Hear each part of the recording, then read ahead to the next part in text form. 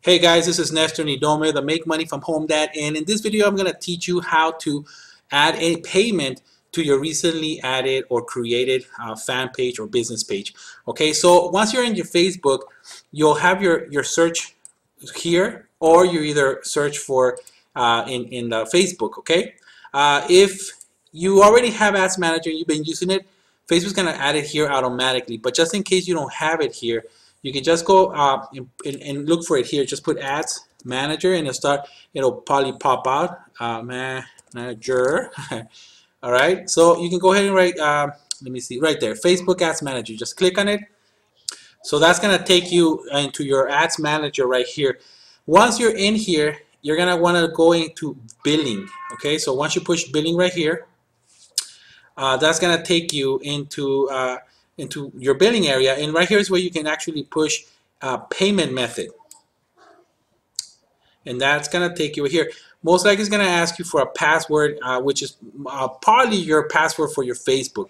So you're going to enter your Facebook password again and then enter continue. That's going to take you into this page. The reason that I actually made this screen look a little weird is that right here, if you see over here, there's more private information like my address and information I really don't want to share with the public.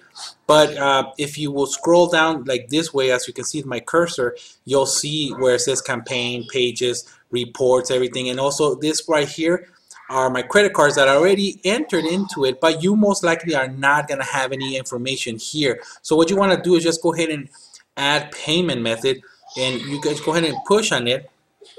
Click on it, and that's going to allow you to enter all the information needed to be able to put your payment information. And you can use a credit card. You can also use like a PayPal account if you want to use that. It shows you different ways of paying.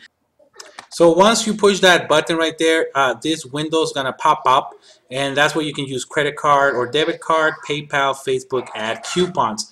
So just in case you get coupons up. Just a little tip right here, whenever you get a domain from GoDaddy.com and you actually like open up a hosting account or like an email account or anything like that, usually they give you $50 for free in for Facebook. That's a little advertising right there.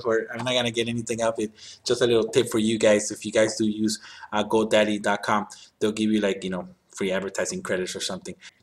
All right, well, that was a tip right there. But that's how simple it is to add a payment method. All right, it's just a few clicks that you got to do.